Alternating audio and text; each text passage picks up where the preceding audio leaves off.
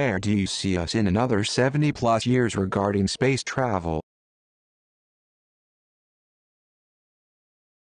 I think it's very exciting at the moment in the spaceflight world. As you rightly said, there was remarkably fast development. I remember speaking to Charlie Duke once, who was the youngest person ever to walk on the moon, Apollo 16, and his dad remembered the Wright brothers and saw his son walk on the moon.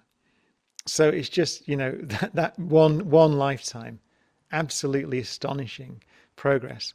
And then you're right that we slowed down to some extent in terms of going far out into space, although we did interesting things like the space shuttle and building the International Space Station, which is a tremendous achievement. But now I think because we have reusable rockets for the first time, then access to space is much cheaper and much more reliable than it ever was, and than it was 10 years ago. And that's been driven by SpaceX and Blue Origin following behind. And so those technologies are the technologies that are going to make, first of all, Earth orbit very easily accessible. They already have. We've seen, commercial crewed flights, right? SpaceX are flying tourists already around the Earth. That technology is what we need to go further afield to the moon and then onto Mars. So I think we're going to see an acceleration in our capability in space. Mars is really difficult. It's a long way. It takes a long time to get there. It's years there and back. There's nothing you can do about that with current technology. So the idea that you will send astronauts off for 1.5, 2 years is something we've never done before. We've had long duration space flight, but it's on the space station. Or space stations, which are, you can come back. It's not far. You're a couple of, 100 miles, a couple of 100 miles up there. It's fine, right? You can come back in a few minutes if there's a problem.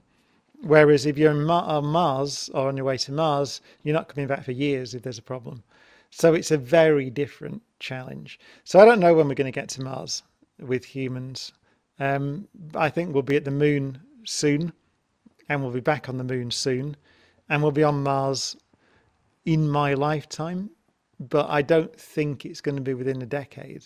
I think it's going to be longer than that. It's my guess. But it's got to be said, you asked anyone 10 or 15 years ago, can you launch reusable rockets and make them land on a drone ship, in the ocean reliably? Then most people would have said no.